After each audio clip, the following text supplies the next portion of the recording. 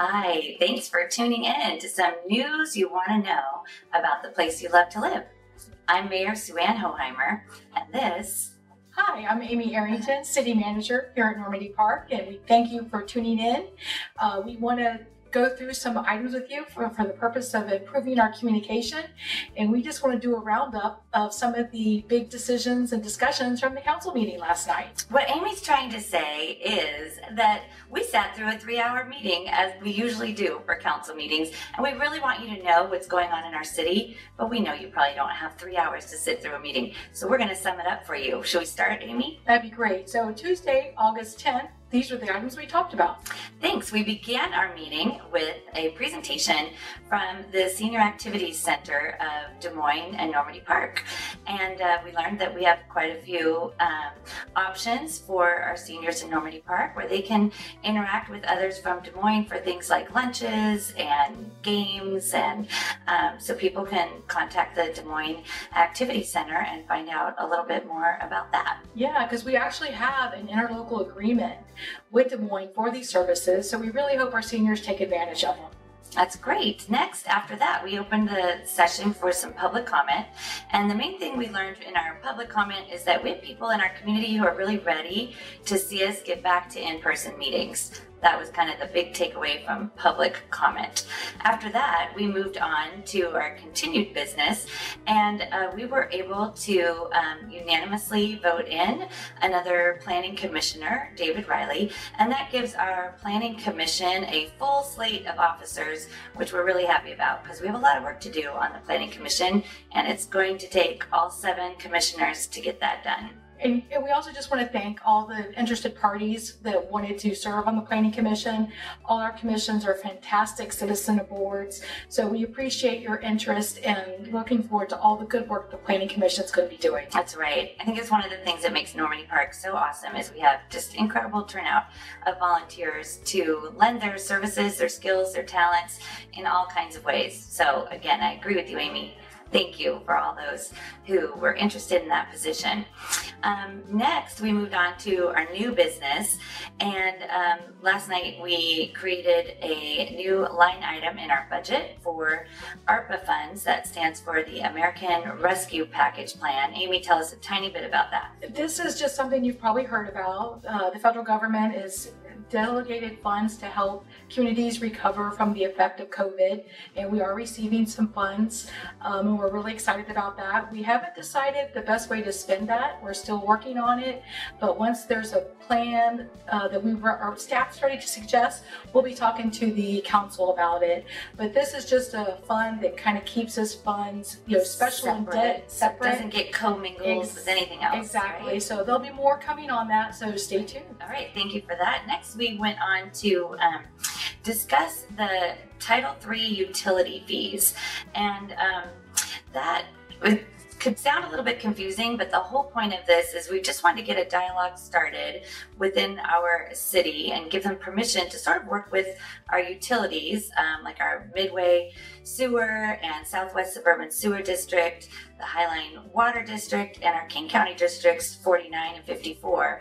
Those are all various utilities that interact with Normandy Park residents, and what we'd love to get to is a point in time where there's a 6% franchise fee across the board with all those utilities. Rather than have different agreements with different ones, we're going to work on getting some consistency. And so that's kind of the bottom line on that issue. Did I get that right? You did. And another big takeaway from staff is it's meant to encourage franchise agreements, which just really make it easier and protects the city and the residents in the future when there's maybe a conflict and utility lines have to be moved. So it's a great direction to go for the protection of Normandy Park. I love that. All right, next we moved on to House Bill 1220. It might be called Senate House Bill 1220. It passed already at the state level.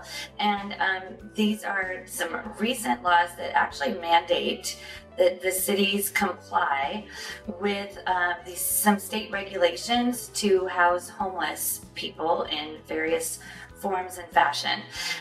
So that got a little A lot of discussion. Discussion. A lot of discussion on that one. We had a lot to say about that as council members.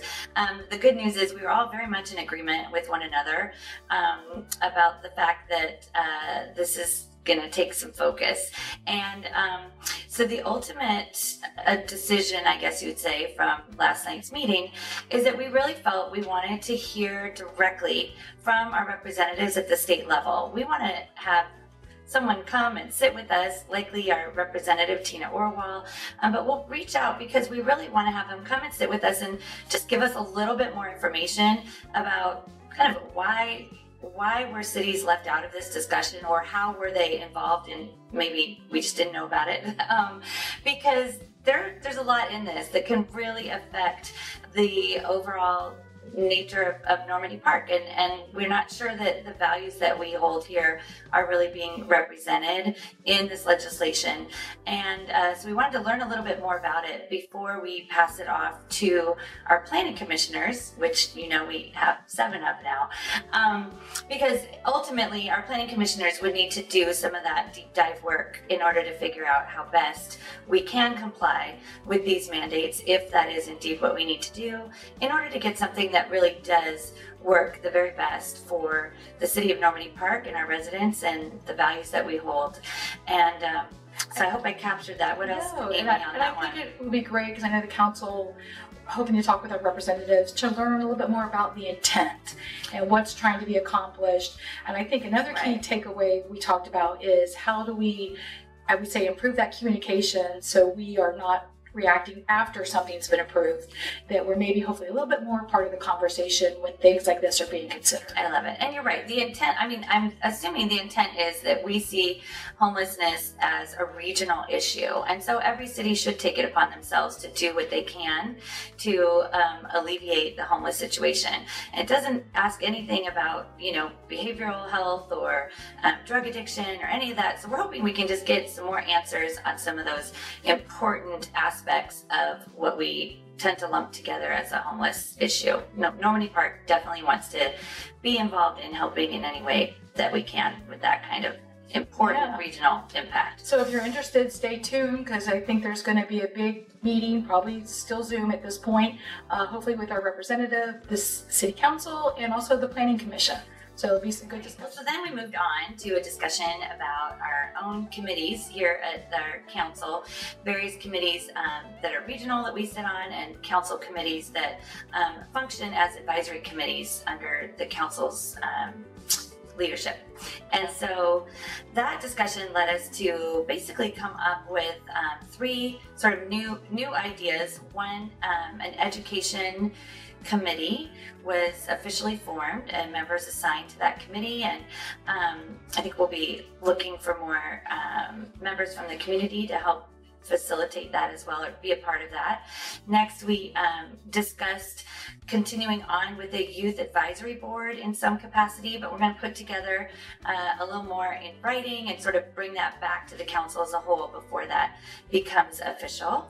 And then finally, we also agreed upon initiating a capital campaign for fundraising, and that is in regard to our new civic center. So we'll put a committee together that will kind of get us started on discussion and then action around raising funds for our civic center, which is actually the topic that we ended the night discussing. Amy, do you want to tell us a little bit more about that? I'd be glad to, but one thing I'll just mention on council committees, Normandy Park is special in many ways, and one of the ways I think they show this in their commitment to the public is these council committees are not exclusive to just council members. As you heard the mayor mention, we definitely regularly invite and involve our residents. So if there's a topic that you're interested in, definitely keep an eye on our website and look for the meetings, and please join in.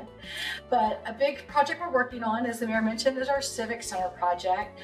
Very exciting. We're fine-tuning the programming, and we are at a point where we're working with our architect, Miller Hall, and we're at a point where the construction budget is probably a little bit higher, not probably, it is a little bit higher than what we were hoping. We had set a budget which involves grants, bond issue, and some community contributions.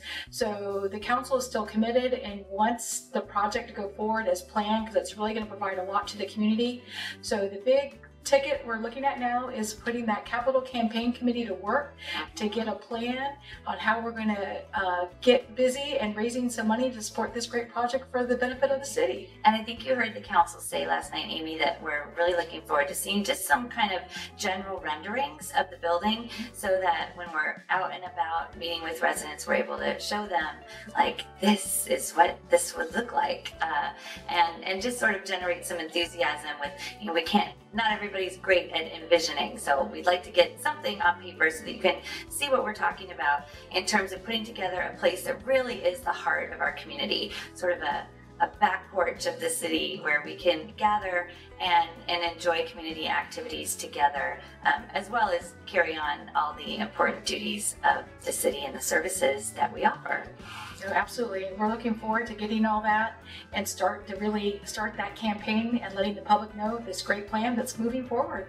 And that pretty much wrapped up our 3 hours of discussion for the evening. Is there anything else that we left out, Amy, that you could think of? No, I think that is it. We just hope you enjoy this new video on our new YouTube channel. So yeah, and keep an eye on the station because I think you're going to see more videos coming. All right. Well, thank you. We're going to end this on a note of calm, and we'll just say we'll see you in the park.